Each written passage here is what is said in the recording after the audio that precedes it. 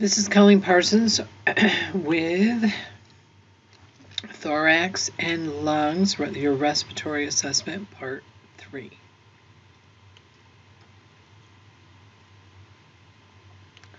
So gathering objective data is a very important part, obviously. So we're going to look at the shape of the thoracic cage. We're going to note the shape and configuration of the chest wall. We're looking at the width from front to back versus side to side. And front to back should be half as big as side to side, or side to side should be twice as large as front to back. We're looking at the neck muscles. Are they fully developed for the age and occupation of that person? We're inspecting how they breathe. Are they over in a tripod position? Are they sitting up straight and breathing comfortably? We're assessing their skin color and condition based on their skin tone. So we're looking for cyanosis or pallor or ruddiness. The color should be consistent with the person's genetic background, with allowances for sun exposure on the chest and back. And we are looking for any lesions or any changes in freckles or moles. That's the nevus. We're looking for symmetric expansion. So when they take a breath in, is the right side equal to the left side? Is it symmetric? And this is where we put our thumbs together on, you do it on the front and on the back, and you will be able to see if your thumbs come apart when they're taking a breath in. Tactile fremitus is, again, when you put your hands on the person's chest down to see how the how the vibration feels, and is it symmetrical, equal on both sides. We use 99, it's the easiest one for us to remember. We don't start all the way up here for our purposes. That would be more for nurse practitioners or somebody who has a significant respiratory issue. So if you're working on a pulmonary unit, you might do that. So you're going to, this is still fremitus, and percussion. So we're going to percuss the intercostal spaces.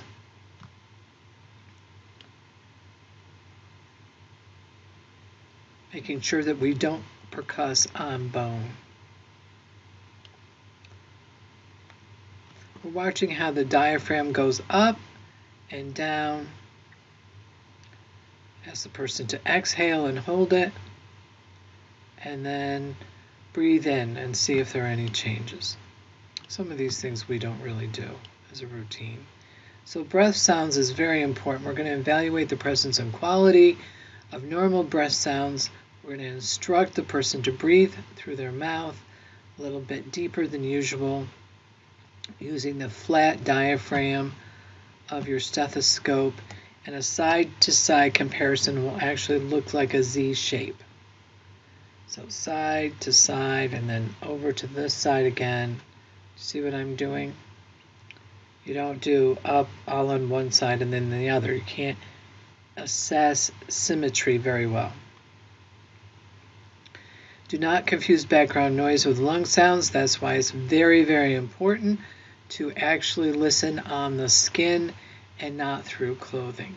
So for our purposes, you can be listening through clothing for your skill assessment, but I want you to be listening on skin. And if you're uncomfortable holding the stethoscope on somebody's skin, ask them to put it underneath their shirt, and then you can move it underneath their shirt or have them move it underneath their shirt so that you can listen to what lung sounds like without them taking their shirt off. You need to become familiar with those extraneous noises and sounds.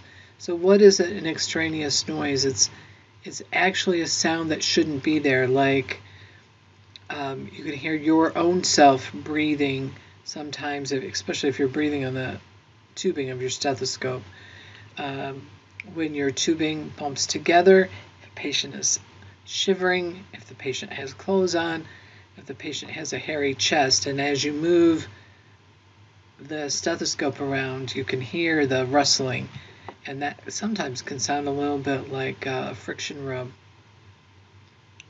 The rustling of if they have a paper gown on or paper drapes, all different kinds of things that you can hear that will sound like it's in the lungs and they are not. So what should you be hearing and what shouldn't you be hearing? You would expect to hear the bronchial sounds that's up here, the bronchial vesicular sounds down here, and the vesicular sounds. So those are the three sounds you really need. Look these up in your book, learn them, learn where they are. You'll be tested on those. I'm not sure if there's a quiz question on those three, but it will be on your final for sure. There's usually a quiz question, so I would expect there is one. And what do they sound like? Advantageous sounds. There are added sounds that aren't normally heard in the lungs, but if they are there, they're important. So those are crackles, which mean crackles, and sometimes crackles are called rales. That usually means there's fluid in the lungs. There's the wheeze or rhonchi. Can be called either one, and those are terms that you'll very often hear. So understand what they sound like and what they mean. Atelectic crackles is a type of advantageous sound that is not pathologic. It's a short, popping, crackling sound. Sounds sort of like Rice Krispies kind of a thing, but not. I don't know how to explain it. It doesn't last for more than a few breaths, and it happens when secretions of the alveoli are not fully aerated. So if somebody's just waking up or going to sleep and they deflate, the crackles are heard when these secretions are expanded by a few deep breaths.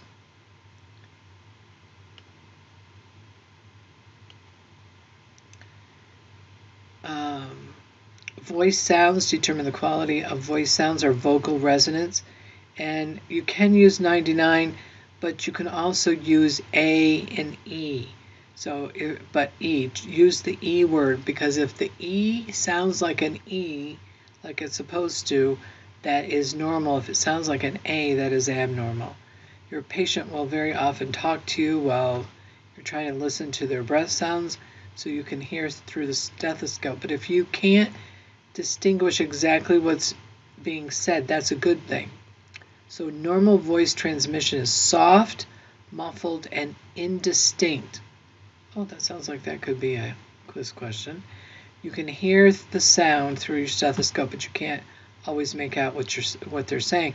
That's when the listener will pop off the stethoscope to hear. Pathology that increases lung density enhances transmission of voice sounds. So if there is fluid in the lungs or a mass in the lungs, you'll be able to hear those voice sounds better.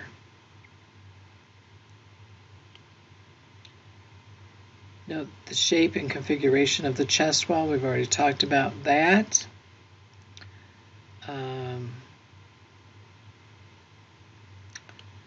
And palpation, you're going to palpate the chest wall. You're looking for symmetry and lesions, tenderness, and pain. And you're going to use your palms of your hands to do the fremitus, tactile fremitus, with them saying 99. They're going to essentially, your hands will essentially be in the same places where your stethoscope will be.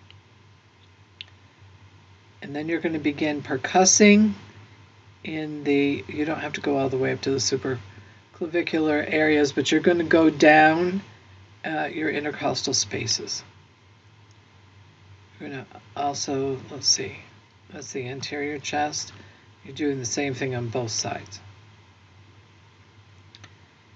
Begin percussing, no borders. And then you're going to auscultate the breath sounds.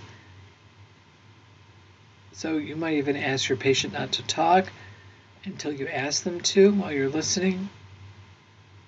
Oh, here's the question. So I've already answered this for you.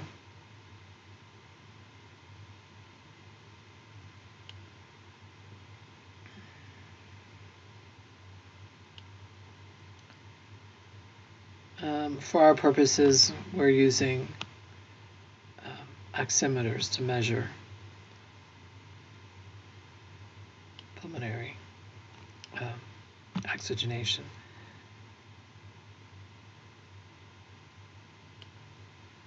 So I'm not going to go through too much of this. You won't be percussing, or you might auscultate children, but you're not going to do any of the rest of this. Developmental competence. So in pregnant women, the thoracic cage will appear wider and deeper respirations and increase in tidal volume by 40%. Good question. Whoops.